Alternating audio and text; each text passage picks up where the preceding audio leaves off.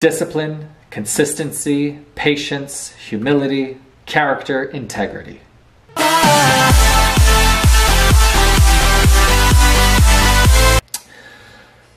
Exciting. All right, so today, lecture number 7 of Ratlife University. We will be discussing Make Your Bed by Admiral William McRaven. So I think you can guess what the homework assignment is going to be. It's going to be Make Your Bed.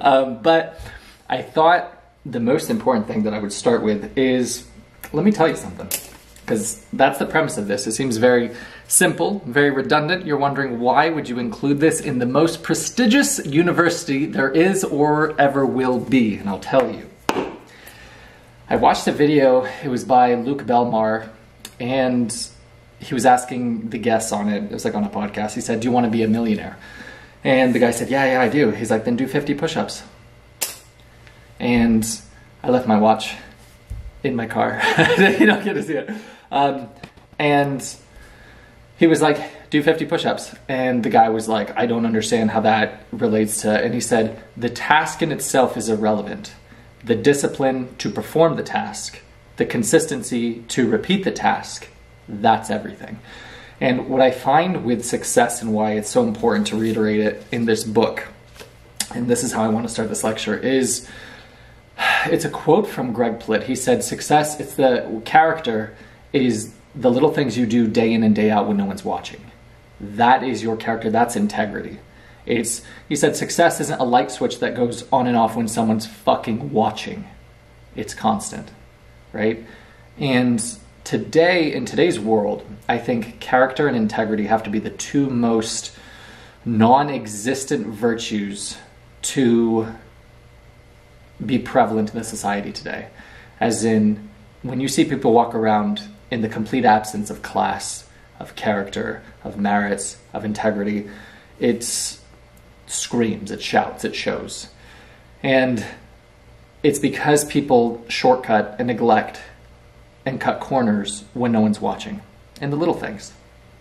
Something as simple as doing 50 push-ups, something as simple as making your bed, something as simple as tracking your expenses for the day, something as simple as tracking your calories for the day, something as simple as getting up when you say you're going to get up. I end my showers on the coldest setting, making my bed, going to the gym, doing my cardio. The promise is unkept. The neglect that stacks. I think the most important thing that you can do, and this is actually, I learned this from Admiral, it's the definition of confidence. And all confidence is, you have to understand, is a self-trust system. And so when people don't have a lot of confidence, what it reflects is a plethora, history, archive of promises unkept.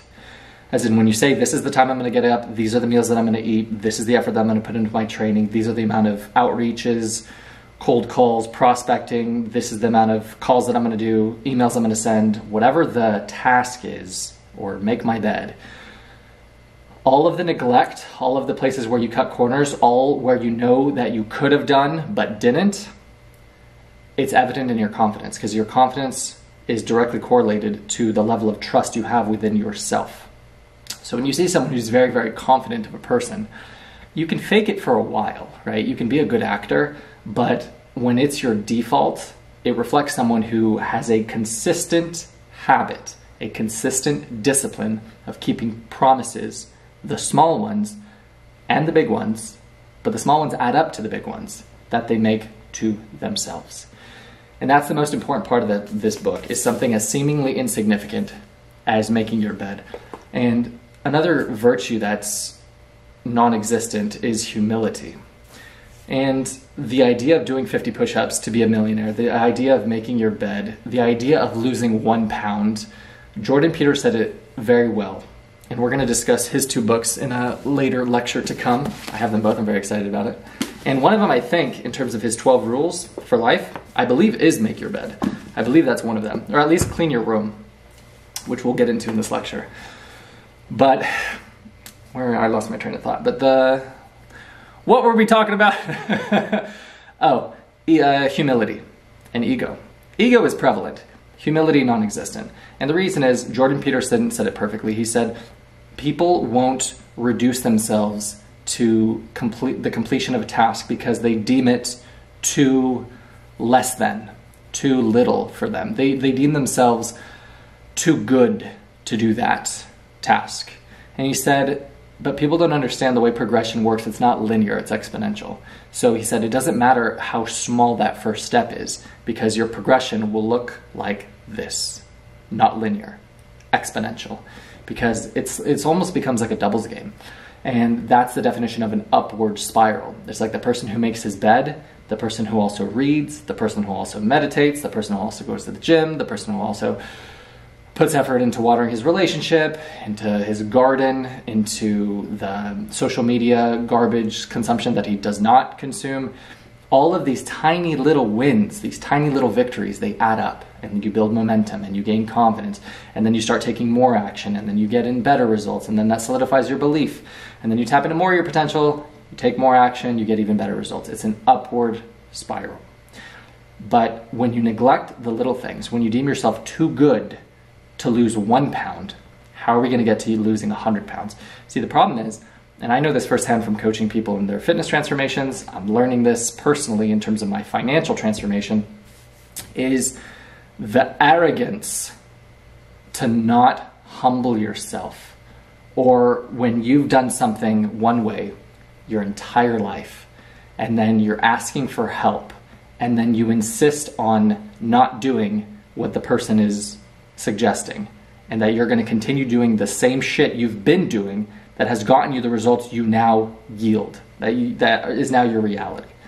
That's the level of arrogance in the world that we live in today. And I've literally had this first time where a client will tell me all of their habits. I'll explain to them, this is what you did, in terms of them being in a 1,000 calorie deficit, in terms of them doing no protein, doing 3 hours of cardio a day. I'm like, your actions have yielded these results. Slowing your own metabolism, your body holding on to any extra stored body fat, your body prolonging its own life in the hopes that you'll soon find access to food because it thinks it's dying. And then you encourage them to increase their calories, to reduce their cardio, to increase their weight training, and they say, no, I'm going to keep doing what I've been doing. The level of arrogance is mind-bending. Because you have to ask yourself, right? The definition of psychotic behavior is doing the same thing over and over again, expecting a different result. Why would doing the same thing you've been doing that have gotten you the results you have now, why would continuing to do that yield anything different, right?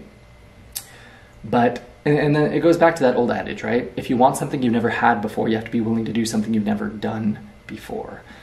And same thing with weight loss. I've had people, I need to lose 100 pounds. Settle down. It didn't, and then they want it overnight. And it's like, no, this didn't happen overnight. It's not going to be undone overnight. We can't correct 10 years of garbage training and eating habits overnight. That's literally from a video by Greg Play, said those exact words.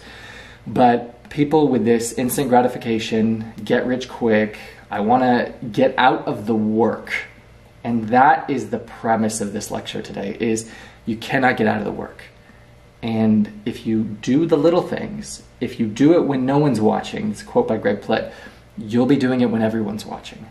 The public victory that you see, that overnight success, that is the one show for 1,000 private victories no one talks about.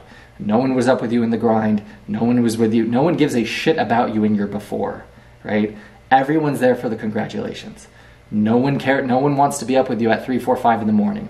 No one's there with you when you're growing your business, when it's getting no views, when you're putting in these 16-hour days with no monetary return.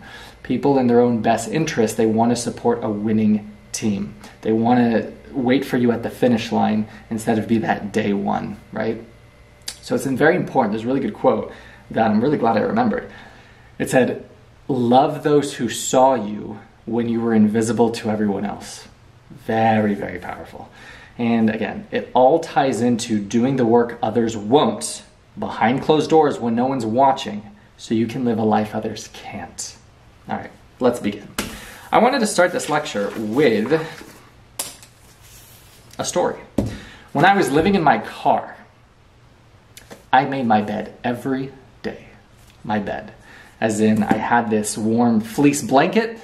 Did you see the lights flicker? I didn't even have a pillow. I would use like a hoodie, and then I would use my towels, because I slept in my car for 93 days before I got this apartment to pay off as much of the Ratlife debt as I possibly could. And yet I knew how you do something is how you do everything. So even in those dire times, even when my body was aching from that looming state of depression, because it was just, I was so sick of my circumstances, of my conditions, and I hated it so much that I didn't want to get up in the morning, to wake up at 3 a.m., to go to the gym, to then shower, to go drive to train a client, and then go to work.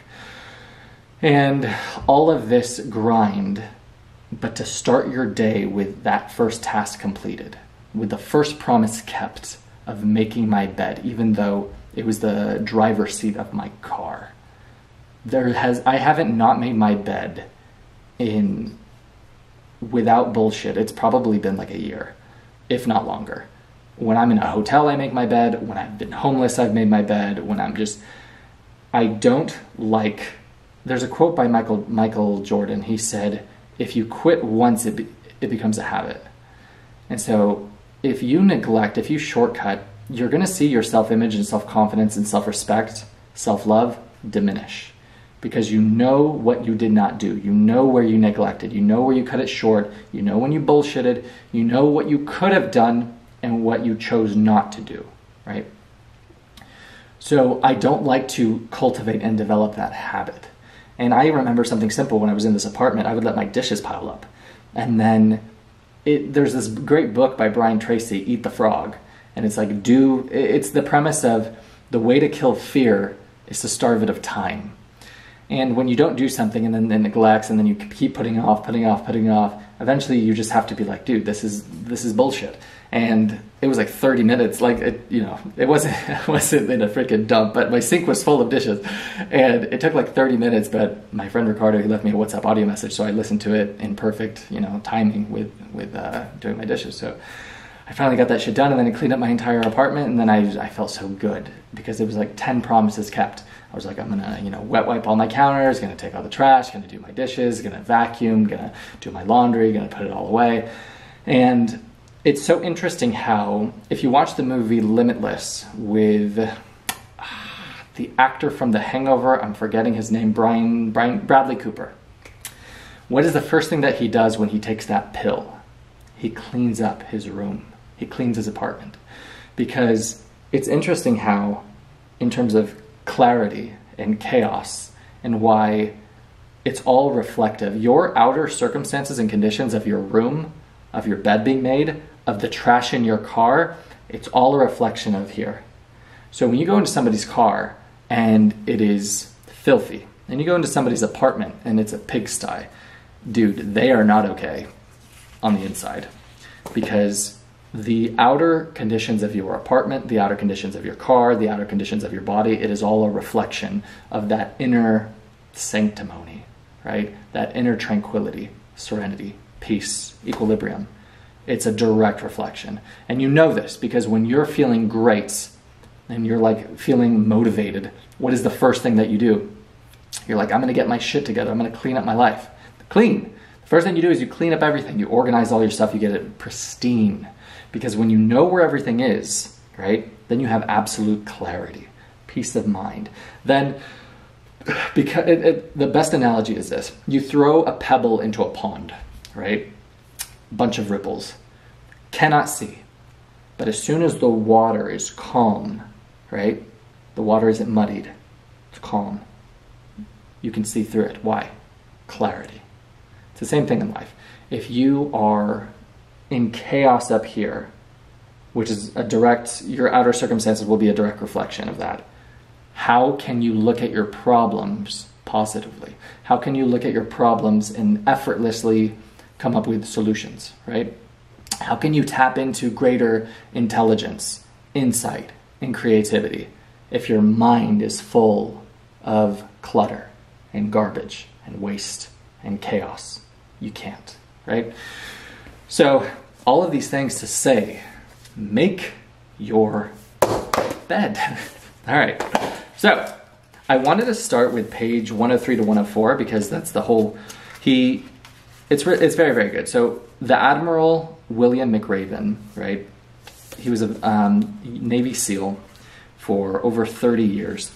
And he breaks it down chapter by chapter with these incredible stories. And it's this reminded me of Man's Search for Meaning by Viktor Frankl in terms of someone experiencing tragedy and hardship and adversity, and yet having so much humility, having so much wisdom, having so much, there's no arrogance, there's just so much perspective that, again, to not wallow in self-pity, right? To take ownership and responsibility for your life, to not allocate blame to anyone else for your circumstance or condition or event but you.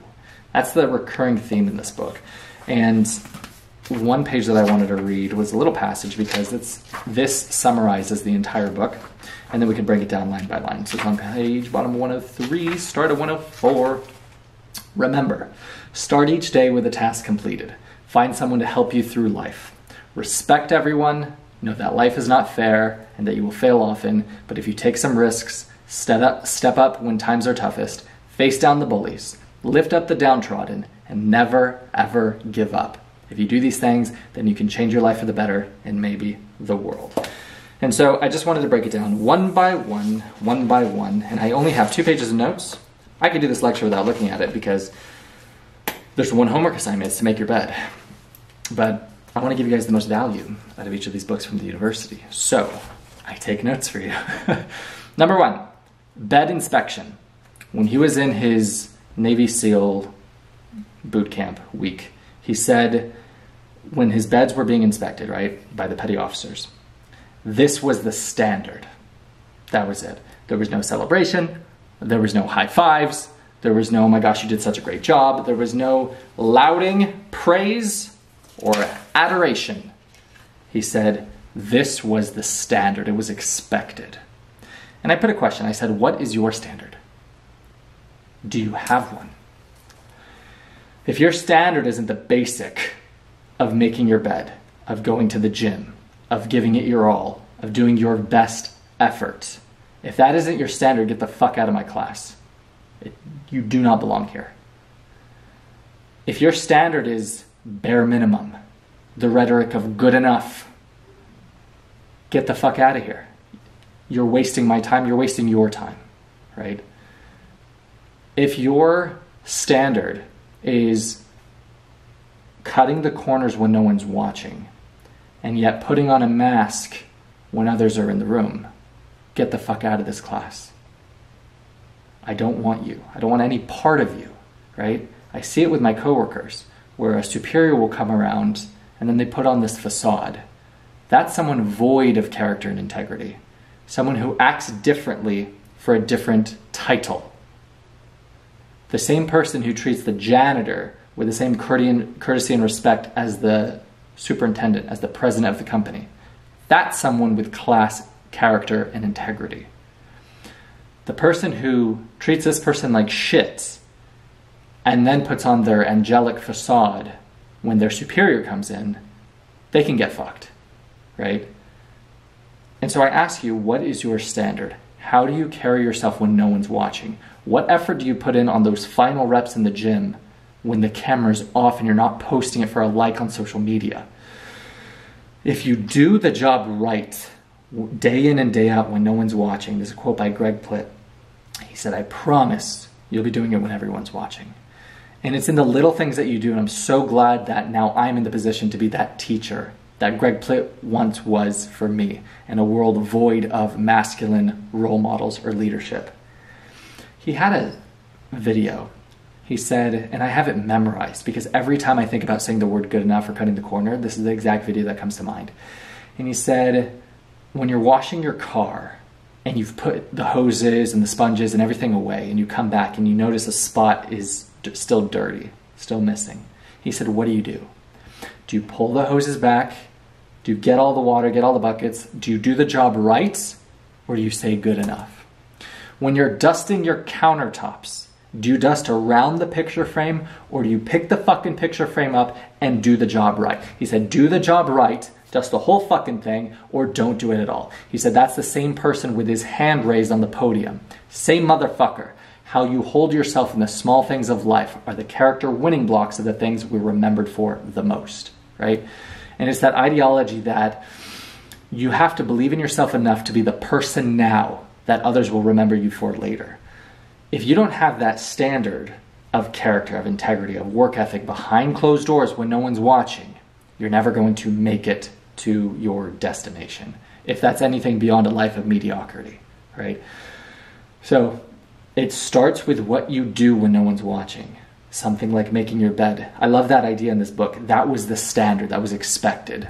There was no fucking participation trophy or hooray for you doing what was expected of you, the bare minimum. But we live in a world today where there is no standard. There is no bare minimum.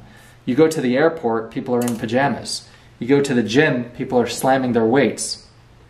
We live in a world of people who were never beat, who had no discipline growing up, who were never told no, who were thrown the iPhone or iPad to solve the problems, and to stop the crying, to do all this. When I see a kid walking around shouting in front of their parent, I say, in what world would I have been able to do that? I would have gotten the shit kicked out of me if I dared, especially in public. And all it is evident of people who were raised in a household with no discipline. It's not the kid's fault. It's shitty parenting. And it's because the parents never hold their kid to a fucking standard. And we live in a world today with this OnlyFans shit where that's the standard, dude. It takes nothing to be beyond mediocre in this world today. It takes nothing to separate yourself as a man of class, work ethic, discipline, integrity, because there is no competition. How many people do you see on your social media waking up at 3, 4, 5 a.m.? How many people do you see killing it in their training? How many people do you see out of shape? How many people do you see posting drinking every fucking weekend? I've always asked myself, what the fuck are you celebrating? When you look at people and you look at their standard, you can do whatever you want in your life, right? If you want to drift, that's fine. If you don't want to have goals and targets, that's fine. If you want to pretend like you're stoked and you're happy about your situation in the absence of progression, and you want to continue to kid yourself and justify and rationalize why it's okay that you quit, that's fine. I don't care. It's not my life, right? But if you want to be more, if you want more out of life, if you have one life to live and you don't want to settle for a life of fucking contentment and mediocrity, you have to hold yourself to a higher standard that no one else is going to hold for you. Not your family, not your spouse or significant other, not your parents, fucking no one. No one is going to be there at 3, 4, 5 a.m. saying, get the fuck up, dude, we have to kill it today. No one is going to invite that sense of urgency for you to show up, for you to kill it. Now, there's ways you can manipulate it by giving yourself, he says, don't paddle alone.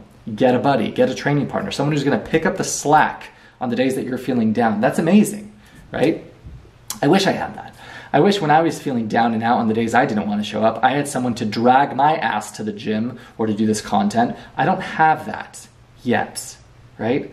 I have to have a why greater than me to force the accountability. I know, and I've always thought this, when there are the days that I didn't want to show up to work or to the gym, when your why is greater than yourself, you realize it's not your ability to, it's your responsibility to. I can't neglect, I can't half-ass, I can't not show up, because what example would I be setting for my son one day? What example would I be setting for the people who look up to me, right? What example would I be, and how could I ask anything from my friends or from my clients if I'm not willing to give it my all, if I'm not willing to show up on the days that I don't want to? Something that's always bothered me is hypocrisy. I hated when I had friends who made me feel like a fucking hypocrite for what I would say, because I would entertain them as a part of my garden and ecosystem. People who would neglect, people who would say good enough, people who would cut corners. And then in my ignorance, in my delusion, in what world was I not going to become that, right? You're the sum of the 5 people you spend the most time with. And yet, in my youth, I would surround myself with fucking losers, with drug addicts, with alcoholics, with these beta cuck males, right? Who don't establish any sort of leadership, decisiveness, authority, right?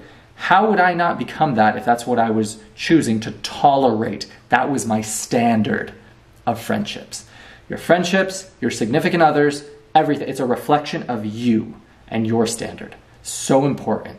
So when you see someone who's a shitty person around another person, don't kid yourself, right? Don't kid yourself on the attributes that you're not seeing within that character, because that is their standard, right? That's their standard of friend.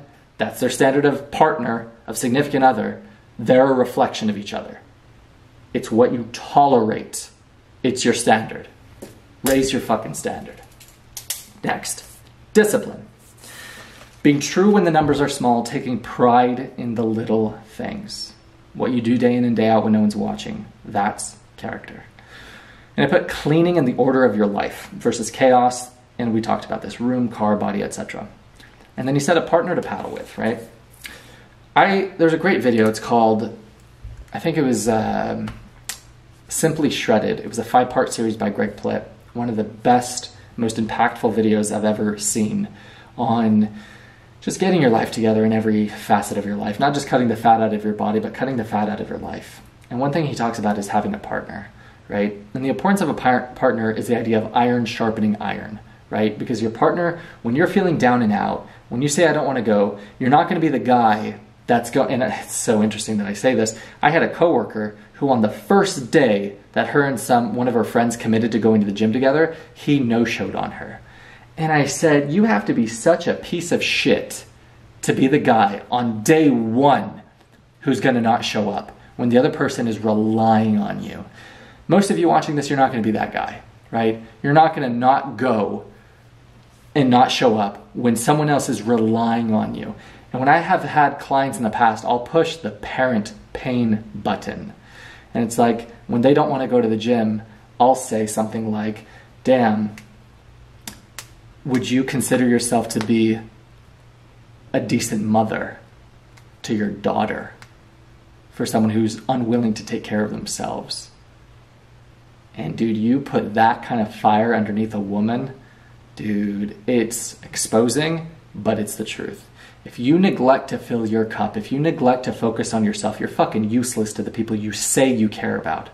Because if you're operating on fumes, an empty gas tank, and that's what you're pouring, that's what you're giving, it's selfish. Because you could be giving so much more. And it's your laziness, it's your lack of discipline, it's your lack of a fucking standard. But it's also a lack of accountability, right? Because if you had a picture of your daughter, right, every day in the forefront of your mind, then you wouldn't hit the snooze button on your alarm, right? And the issue is it takes a tragedy for people to get their shit together and to harbor any sort of gratitude and presence. People only harbor presence and gratitude in hindsight. It takes you going to the fucking doctor's office to get diagnosed with a medical condition, diabetes, heart attack, some scare. And then for the doctor to say, do you want to be there to walk your daughter down the aisle? For you to say, okay, I'm going to get my shit together. I'm going to take care of my diet. I'm going to start going to the gym, right? You don't have to learn something the hardest possible way, right? You can actively, proactively, preemptively take productive action, right? You don't have to be that guy who's going to be a piece of shit and do so much neglect and be a fat fuck, right? Until you get diabetes or a heart attack. It doesn't have to be that way. People, they learn the hard way or the hardest way. It takes decimation for people to say, oh, maybe I shouldn't do that, right? You can learn from other people's mistakes, right? You can fast track. That's the beauty of this university, is I'm going to share all of my failures and all of my mistakes to hopefully save you time so you don't have to repeat it, right? You don't have to touch the hot stove to know that it's hot, right? If I tell you, hey, it's probably a good idea not to touch it, maybe you say, oh, maybe it's a good idea not to touch it, right? But a partner to paddle with, dude, is a partner is so beneficial because they're going to hold you accountable. They can see where you neglect. They can call you out on your bullshit. And I'll tell you what a good partner does. A good partner doesn't fucking coddle you. A good partner doesn't give you sympathy dopamine. A good partner tells you to go fuck yourself on the days that you want to feel sorry for yourself. That's what a good partner does. And you could be that great partner, right? You could call that person out on the days that they're shortcutting, on the days that they're neglecting, on the days that they're sleeping in. You could drag their ass through a workout and they could have this greater high. Even though they came in with shitty energy, right? They could leave the workout exhausting themselves physically, and then feel amazing from that endorphin rush, from the dopamine that they're getting from a task completed. Didn't mention that. When you complete a task, no matter how small, and you cross it off your list, you get a hit of dopamine. right? There's healthy ways to get dopamine and there's unhealthy ways. Scrolling on your phone, shitty way to get your dopamine. Gambling, shitty way to get your dopamine. Drinking, shitty way to get your dopamine. Completing a task, right? Addicting, because then you'll get that upward spiral and you'll get that momentum. And then the delayed gratification will increase because the short-term gratification is so undesirable. When you start to see the progression of your physique, when you start to see the progression of your finances, when you start to see the progression of your network, of your relationships, right? Then all of the other things aren't as enticing. You don't have FOMO to not eat that piece of chocolate, to not buy that latest iPhone, to not go out to this drinking party, right? All that shit goes to here when you start to gain momentum of progression of your goals, right? And so the beauty about having a partner is they're going to hold you to that higher standard. They're going to keep you recalibrated and focused on the fucking target, on why we're doing this, on the days where that why is cloudy, right? When you lose sight of the why, the adversity and the hardships and the struggles and the failures of today seem more overwhelming, more daunting, right? That's why it's very important to keep your why, the target, the goal, why you're doing this shit, why you get out of fucking bed in the morning, in the constant forefront of your mind. Because then you're like, dude, this, not only is this tolerable, the quote from Viktor Frankl, and it's actually from Nietzsche, but he quotes it in the book Man's Search for Meaning. He said, a man with a strong enough why can endure nearly any how, right? But it's not even just that. It's not even just the ability to endure the how. You'll smile during it, right? You'll enjoy the process. This will be such an easy price to pay that you'll be so willing to pay it. You'll be happy to pay this price, right? Because this is the payout. This is the cash out. This is what we're going to achieve as a result of the discipline, the daily disciplines that you do day in and day out when no one's watching, right? The delayed gratification. Doing what others won't, I'll live a life others can't. Next. Be indefatigable. That's the premise of this book. And I put weather your storm. Prove yourself right, prove them wrong. And so there's a good quote. It's by Andrew Tate. He said, my unmatched perspicacity coupled with sheer indefatigability makes me a feared opponent in any realm of human endeavor. He said, that's all you need to be successful. Unmatched perspicacity. Be just observant. Perspicacity, the ability to perceive. Just look around the world around you. Be honest with your situation. Don't look at it worse than it is. Don't look at it better than it is. This is how much I weigh. This is my amount of debt. This is my bank balance. I'm going to look at the situation honestly, and then be honest with your habits, right? This is the time that I get up in the morning. These are how many times I'm snoozing my alarm. This is how many tasks I neglect to complete. I don't make my bed. I don't do this. If you can diagnose your current snapshot of your life and you're honest with yourself and you have fucking humility to look yourself in the mirror and say, this is my current, not to shit on yourself, right? There's a quote by Jim Rohn. He said, the reason why it's so hard for us to harbor self-love is because we're so hyper-aware of our shortcomings, failures, and neglects. I understand that. So when you're very hyper-cognizant of all the times that you fail and you shortcut and you neglect, it's very hard for you to have that self-confidence that we talked about because of all the unkept promises. I get that. But to the same token, it's very important that you have that confidence in yourself that this situation is temporary. I brought it full circle. I was almost going to lose my train of thought, but then got at the last second. If you knew, and this is why I force people who I coach and I do their transformations to smile in their before picture, because the only reason you wouldn't smile in your before is because you didn't believe in the after, right? But if you knew you were going to have your dream physique, if you knew you were going to be a millionaire, if you knew you were going to have your dream relationship, dream partner, then you wouldn't care about your present circumstance because you fucking know it's temporary. But if you do not believe in yourself and the journey you're about to embark on and the after and the achievement of the after, it's too fucking hard. My credo of Ratlife, right? Anyone can escape. It starts with belief and the courage to pursue. Ratlife, we're all gonna make it. It starts with belief. That's the first line. If you don't have that belief, right, you won't be able to get the momentum needed to finish the journey, to make it to the finish line. It's too fucking hard. It's too uphill, right? You need that running start. And it's just belief and courage. It's just belief and courage to pursue, to take action, to fail, to try again. That's it. It's not a lack of resources. It's a lack of resourcefulness. I don't have the time. I don't have the money. I don't have the network. It's all bullshit. The only thing stopping you from achieving your goal is the bullshit story you keep telling yourself as to why you can't. The fact of the matter is it's not a priority. Because if it was, we wouldn't be having this conversation, right? So it's very important when you diagnose your current snapshot of your life, you have humility to say, I deserve the life I have right now. Hard for people to say that. I'm where I deserve to be. Hard for people to admit that, right? I deserve to be living in my car for my actions, consequences of my actions, of all the debt that I ensued, my fault. As soon as it's your fault, you give yourself power to remedy and change your situation. It's so important. So, in terms of perspicacity, that's the first thing, right? And that comes with humility that people don't have.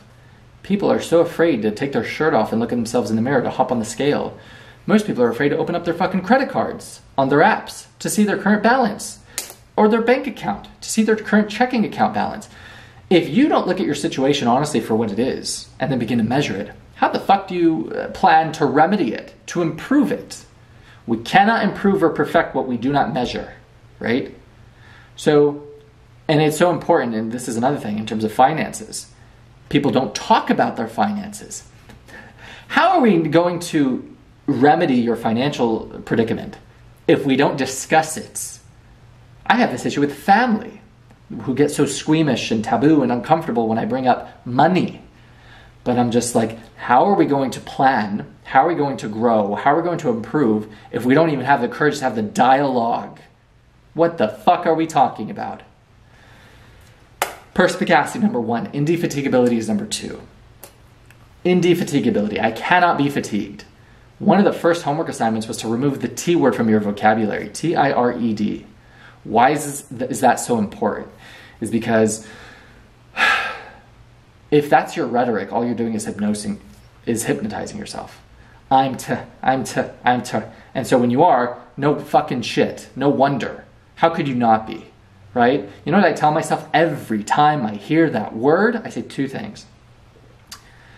I say, I'm indefatigable. And I say, I'm gorgeous. And the reason that I say that second one is because I struggle with my own self-image. When I look in the mirror, I see there's so many neglects, so many flaws, so many insecurities that I see. And so I'm conditioning myself to improve my self-image. When it comes to mind control, right? You have people who are going to make you feel less than. You already have that. Why would, by your own thoughts and your own rhetoric and narrative, why would you not be the hero of your story? Why would you choose to put yourself down, right? If you can have one person in your corner as your cheerleader on your team, it's gotta be you. And I'm not immune to that, man. And so those are I'm hypnotizing myself and saying it over and over, even if it's a lie, until I believe it. I said it today when I was training at the gym. I looked myself in the mirror and I was like, Jesus Christ, you are sexy, right? It sounds silly, but how often do you say that to yourself? How often do you exalt yourself, uplift yourself, compliment yourself? How often do you insult yourself? Do you think your mind can differentiate between jest and severity? It can't. So when you jokingly say, haha, I'm stupid, that's identity. I am blank. And what does your mind do? It'll look for things to substantiate that, to confer confirmation bias, to confirm that this is indeed what you are. So I say at any opportunity, I'm gorgeous, I'm sexy, I'm indefatigable. So when people try to, I said this in a prior lecture, they try to project their bullshit. You're T, huh? And I say, no, I'm not. I never said that. And it's not a defensiveness. It's me not choosing to assume your shitty identity that you choose for yourself. Get the fuck away from me with that. I'm indefatigable. Don't mistake that, because I'm not going to. Next. Don't be a sugar cookie. That was one of my favorite lines from this book. Do you know why? Because in the 10X Rule by Grant Cardone, you know what he says in this book? Don't be a little bitch. And people, the victims, the parasites, the critics of life in Theodore Roosevelt's Man in the Arena. Amazing quote. What is the first thing that they do? They allocate blame. They're always involved. It's never their fault. It's always somebody else. It's always a circumstance, condition, event beyond their control. Convenient. They're a bitch. They're a little bitch. In this, the premise of don't be a sugar cookie, he puts it nicer. His life's not fair. Shit is going to happen to you. Things happen to us all, right? Quit feeling sorry for yourself. What I loved about this book is not that when he did his parachute jumping mission drill and collided with another Navy SEAL, and then when his parachute got tangled and he went to untangle it and then ripped his cord, his pelvis shattered, disconnected from his body. It wasn't when he go to the hospital and see his friend sitting there, paraplegic, who then got prosthetics later on, right? Who had to use sign language to say, I will be okay. It wasn't any of that. It was the recurring theme that of all the tragedy, of all the hardship, of all the things that he himself endured, Admiral William McRaven, he never fucking blamed anyone. He didn't blame another SEAL. He didn't blame anyone else. His fault. All the other guys in the hospital wing, they never fucking complained. They never bitched. They never moaned. Why? Because they understand that someone out there is dreaming to live out your fucking tragedy. Someone's dreaming to live out your worst day. The issue is you don't have that perspective in the forefront of your mind every day. You live in a bubble of convenience. You live in a fucking bubble of luxury. Things like depression exist in a vacuum of a very, very privileged life. Because if you had any survival, if you had any hardship, real adversity, you wouldn't have the time to bitch and moan about your own woes. You wouldn't have time to feel sorry for yourself, right? You wouldn't have these sad thoughts to entertain them. You would be too fucking busy. And when you have that right in front of you, I was driving the other day, not feeling the best, and I look to the corner of the crosswalk and I see this woman in one of those chairs where you have to use a toggle to move. Not a normal wheelchair, but one of those decked out ones. How effortless was it to harbor gratitude for my fucking life when I have that right in front of me? Something that is going to be predicated, a recurring theme in this university, is there's no victims. I don't fucking tolerate it. I don't sympathize with you. Go fuck yourself.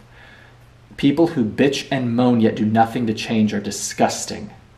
I don't want you anywhere near me, because the thing you lack the most, severely, is perspective. Because if you saw the person who had it worse, you wouldn't be sharing them your problems. They'd trade problems with you in a fucking heartbeat, right? But it's interesting, because that's the world that we live in today, are the ones who bitch and the ones who moan, and they have no idea how good they have it. Because this generation currently, this world, it's so easy, right? And hard times will come. And real men who have a foundation of trauma and hardship, because that's the only way you develop character, right? Is you go through something so you grow because of it. You're going to see the people who have emotional stoicism, emotional control, emotional fortitude, mental prowess. You're going to see the people who not are just strong physically, mentally, spiritually, intellectually, emotionally, right? Financially. You're going to see people who are leaders amongst leaders. And that's who I want everyone in this university to become, man, is a leader amongst leaders, right? It's the person who stands up for what they believe in, even if they're standing alone? How many people do you know who, out of fear, don't say what they know is fucking true? Don't stand up for what they know is wrong, for injustice. It's a world of cowardice, man. It's a world of people who never cultivated the virtues, the very virtues that I'm trying to insist for us to consider in this university: character, work ethic, discipline, integrity. So when I say don't be a little bitch, don't be. No one cares, especially if you're a man. Quit feeling sorry for yourself. We all go through shit. We all have our crosses to bear. No one gives a fuck. And I don't say that to put you down. It's understanding no one's coming to save you. And the sooner you learn that, the sooner you say, oh, if I want my life to improve, I have to be the hero. I have to take ownership. I have to take responsibility to improve it, to change it, to remedy my situation. Until you do, you're not going to change anything. Okay? Quit being a little bitch. I'm not going to coddle you. And I'm the one who actually loves you the most. Because the one who does you the biggest disservice is the one who coddles you. The one who says you neglecting, you half-assing, you shortcutting, you saying good enough is okay. It's not. And it's so important that when you surround yourself with losers, and that's your standard, and that's the etiquette, you think it's normal. You think looking like shit, you think not taking any pride in your appearance, you think neglecting going to training, eating shitty food, you think that's okay and it's normal. Until you're in an environment of killers, of leaders, of people with class, character, and integrity. And then you realize, oh, I'm disgusting and I was surrounded by disgusting people. But because that's your current reality, you think that's normal because that's your shit standard. If you want to grow, it's in the absence of your comfort zone. You going into a place where you're forced to level up, you're forced to work harder, you're forced to be sharper, you're forced to show up correct, just to compete, just to stay on the court. That's the importance of who you surround yourself with. You want to surround yourself with people who hold you accountable, the importance of the partner. You want to surround yourself with people who give you the gift of candor. Hey, you should pluck your eyebrows. Hey, you should take a shower. Hey, you look like shit. Hey, you look like a bum. That's a gift that they're giving you for you to improve, for you to iterate, for you to get better, for you to show up correct. Don't be a sugar cookie. Don't be a little bitch. Perseverance. Pay for your failures. Let it teach you and strengthen you to prepare for your journey and the battles to come. How cool is that of an idea, right? There's a good quote. I said it in a prior lecture. It's one of my favorite quotes from one of my favorite books by Alexander Dumas. It's called The Count of Monte Cristo. He said, "Life is a storm, my young friend. You will bask in the sunlight one moment, be shattered on the rocks the next. What makes you a man is what you do when that storm comes. You must look into that storm and shout as you did in Rome, 'Do your worst, for I will do mine. And the fates will know you as we know you.' As Albert, that was his name, the man."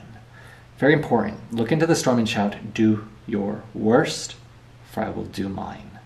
What did I just say? For failure, let it teach you and let it strengthen you to prepare you for your journey, your battles to come. It's very interesting how when people say, I want something, I want muscle. I want strength. God, universe, whatever you believe in, yourself. You say, I want strength, you don't just get strength, right? You get, for example, in the gym. In order to get stronger, you need a new stimulus, right? You need to give your body a reason to be stronger. So you invite more resistance, more pain, more discomfort, and that forces you to grow and to become stronger. Interesting. When I want to make a cake, I don't just get a cake, I get all the materials for a cake, right? Get the powder, get the flour, get the eggs, sugar, everything, right? The whisk, the bowl. Interesting. When I say I want euphoric love, and then I experience heartbreak from this toxic person who has been in my life. Interesting, right? Life gives you exactly what you say that you want. It gives you all of the tools to get exactly what you say that you want. But people don't understand that that's the translation. So when I say failures, let it teach you and strengthen you for your journey to come, if you want to be stronger, you have to go through hardship to grow. If you want to be more confident, you have to keep all your promises made to yourself for your self-trust to go up, to be more confident. If you want to have a cake, I give you all the tools, then you'll have your cake, right? When there's a good video by a priest, he said, I asked God for courage. He didn't give me courage. He gave me opportunities to be courageous. When I asked God for love, he didn't give me love. He gave me troubled people. He gave me the opportunity to love them. When I asked God for strength, he didn't give me strength. He gave me problems for me to become stronger. Do you understand that rhetoric? So the things that you're going through, there's a good quote. What if everything I'm going through right now is preparing me for a dream bigger than I can imagine?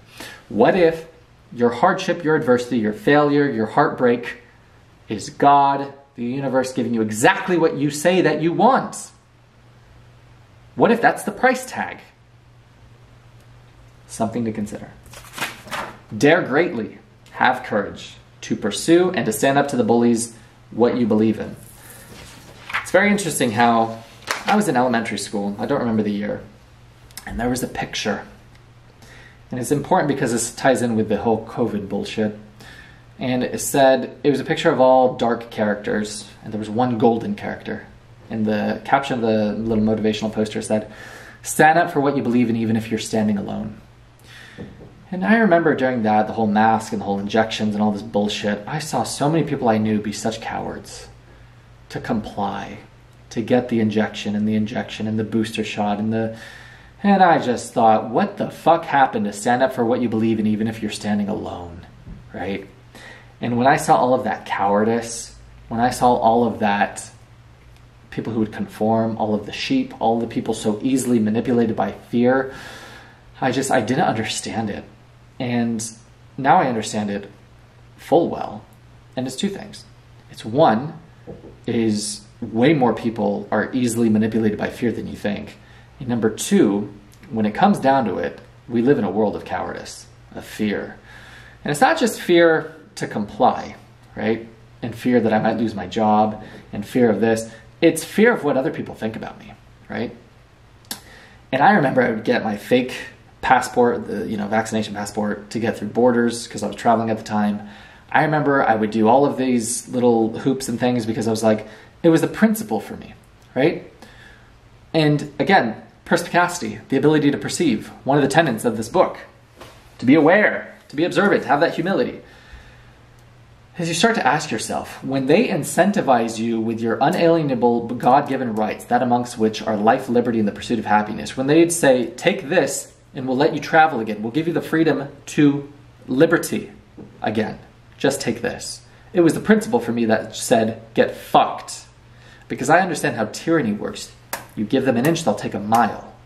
And then they have time. You expand the time horizon, and then you'll realize that your new norm is you're living in a state of learned helplessness, oppression, tyranny. Because what you allowed. You can't give them a fucking inch. People don't understand that. And it's cowardice. When the Jews were overtaken during the Holocaust, people always asked us why we never fought back. But it never happened all at once. It was just one of those little things. And so whenever a new thing was implemented, we just said, oh, no big deal. It's just a little thing. Until it wasn't. But people don't think. They don't observe. They don't have perspicacity. They don't have courage to challenge what they're told. They're programmed. Resist the slave mind, right? Have courage to stand up for what you believe in, which for me is freedom, even if you're standing alone. People forget that not 2 years ago you were living in a state of tyranny, of unconstitution. You were forced to stay in your house. You were forced to abide by a curfew. You were fined if you fucking stepped outside. You could get arrested if you didn't have that bullshit and you traveled without one. People forget so easily. Do you think that's not going to happen again? Because it will.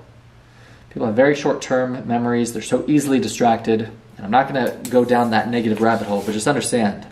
Have the courage to stand up for what you believe in when you know it's bullshit. And that's the premise of the university, man. And these are the virtues that I'm so proud to instill, because when my son watches this one day, or one of my sons, plural, maybe I have 10, these are the lessons that I want to impart. Character, integrity, what you do day in and day out when no one's watching, being a man amongst fucking children, a leader amongst leaders, right? Having the courage to stand up for what you believe in, even if you're standing alone. Very important. And very few people have that courage. But for me, it's never been courageous. It's been, how do I look at myself in the mirror when I know that the only way tyranny is allowed to stand is that good men stand idle. That's the only way that shit persists. Because all it takes is all the good men to say, this is bullshit, get fucked. And then we would forever live in a state of serenity and freedom. And if you don't think that's what this is all about, dude, this is all about freedom forever. And it takes courage to stand up to the bullies. Because they'll threaten you. And they'll threaten your livelihood. And they'll threaten your job security. And they'll threaten all of this. And I had this with a coworker who said, you can't talk to me like this, you can't do it. I said, I have no qualms losing my job over integrity. That's a non-negotiable for me. I said, I have no fear of getting fired speaking the truth. To finish, the power of one person to inspire the belief in those around him. One person can change the world by giving people hope. There's a story in this book where they're all in mud and they're going to be in it for several hours, and they said, you can quit at any time. We just need 5 of you to step out, and then we'll give you some hot cocoa, you'll be warm, the pain will be over. And one person was going away. He stepped out, he was walking towards that relief, and then the SEAL commander smiled, because they knew that if one person quit, it would inspire doubt and fear in the other men. And then one person started to sing. And the chant became, one person became two, two became three, until everyone was singing. And then the night became a little warmer, the wind a little less sharp, less cold, less frigid. And then they endured, despite the screaming and shouting, the threats from the commander saying, we're going to give you more time, you know, we're going to take away these privileges, whatever. Until that commander was smiling, right? That's the power of one fucking person to inspire courage within their men. It's the equivalent of a general in battles in the past, right? Of a commander that inspires courage in everyone who's afraid. I'll give you a good example.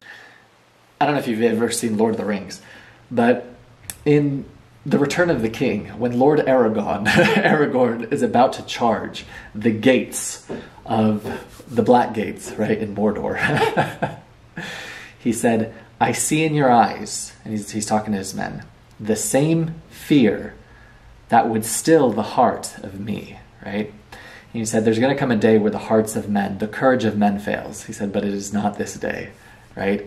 When we forsake all bonds of fellowship. I have the whole movie memorized. But it is not this day.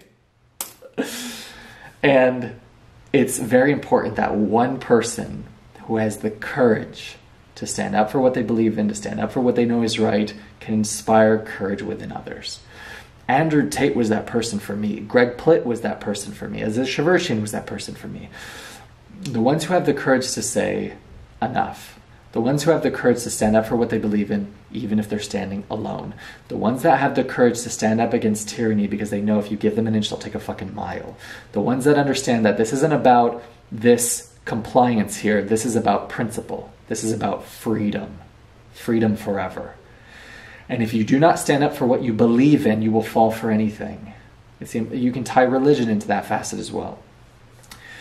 And what's interesting is all it takes is one person to inspire courage, hope, belief in all the people around you who are looking for that one person to lead, right? They're waiting for that person to give them courage, to give them reassurance, to give them hope, faith, belief that they're not alone, right? You have to have courage for others. You have to believe in yourself enough to be the person now that others will remember you for later. You have to make your fucking bed. And with that, that's it. Short, sweet, simple. Short, sweet in the sense of an hour compared to nearly 2 of the other one. I hope you guys enjoyed Ratlife University. Those are the tenets that I want you to consider, okay? Character, integrity, doing what others won't so you can live a life others can't, doing the work you know you should do when no one's watching, the daily disciplines that add up to the big things, having the humility to take that small step, not deeming yourself too good for that action, right? Humble yourself. All of these little ideas, right? Because what's going to happen is you're going to gain momentum. What's going to happen is when you start to keep all of these small promises, they're going to stack, they're going to stack, they're going to stack. So when you look at yourself in the mirror and you say, I'm going to do something, there's no hesitation. You're like, of course I'm going to do it because I said I'm going to do it. That's called confidence, which is a reflection of self-trust. It's improving your standard, right? Standard of what you tolerate within yourself, standard of what you tolerate in the company that you keep, in their output, in their work ethic, and how they show up. It's all a reflection of you and your standard, okay? Discipline, consistency, patience, humility, character, integrity. With that, and with that, I'll see you guys next time.